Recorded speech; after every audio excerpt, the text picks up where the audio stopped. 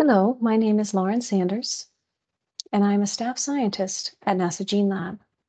Today I will be presenting our work in a poster entitled Evaluation of Batch Effect Correction Methods for Space Biology RNA Sequencing Data. NASA Gene Lab is an open-source, publicly available repository for space flight and space-relevant experimental omics data, mainly from model organisms. Small spaceflight experiments are often aggregated together to increase statistical power, which can introduce technical variation or batch effects. Our current work focuses on understanding and mitigating technical batch effects in a specific type of spaceflight biological omics data, RNA sequencing. To better understand the presence of batch effects in space biological RNA sequencing data, we combined 7 GeneLab RNA sequencing datasets from space-flown and ground-controlled mouse liver. These datasets come from experiments flown on several different flight missions, and the RNA sequencing libraries were prepared with 2 different library preparation methods, polyadenylation and ribodepletion. We highlight these 2 technical factors because after a review of PCA plots, we found that they can contribute the most strongly to batch effects in the combined datasets.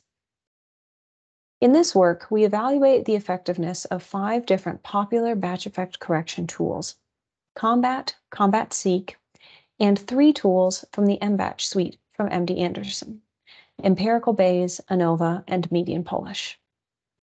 We evaluate the performance of these correction methods using 6 different criteria: batch QC, PCA, dispersion separability criterion, which describes the clustering within versus between batches, correlation of log fold change between flight and ground control samples across all datasets, and comparison of differentially expressed genes between flight and ground control samples within each dataset before and after correction or across all datasets. We implemented a scoring function categorization to evaluate each combination of correction methods and batch variables. For example, combat correction of the library preparation variable.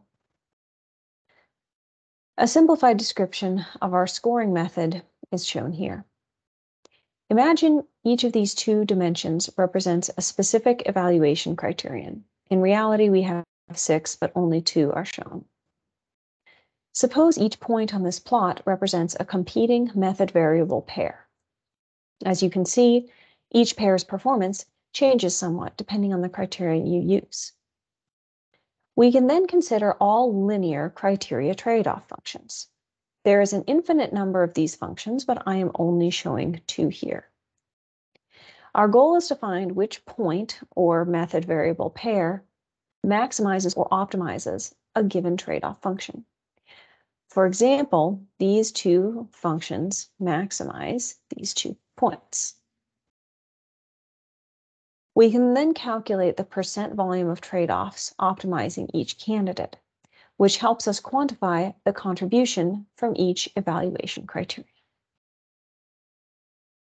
Our initial results indicate that Combat outperforms other methods.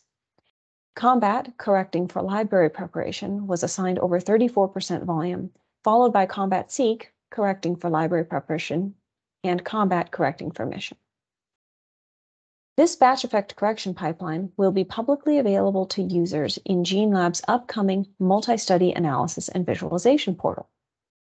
Users can select datasets and samples, and if they wish to bypass the correction and go straight to multi-study analysis, that is an option.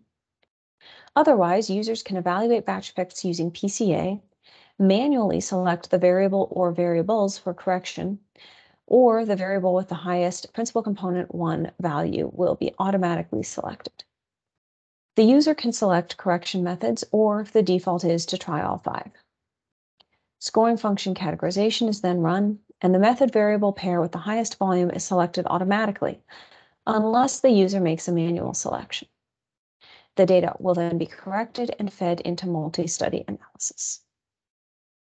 In conclusion, I would like to thank the GeneLab Data Processing and Data Systems teams, my co-authors, the GeneLab Analysis Working Group members for their feedback, and our funding.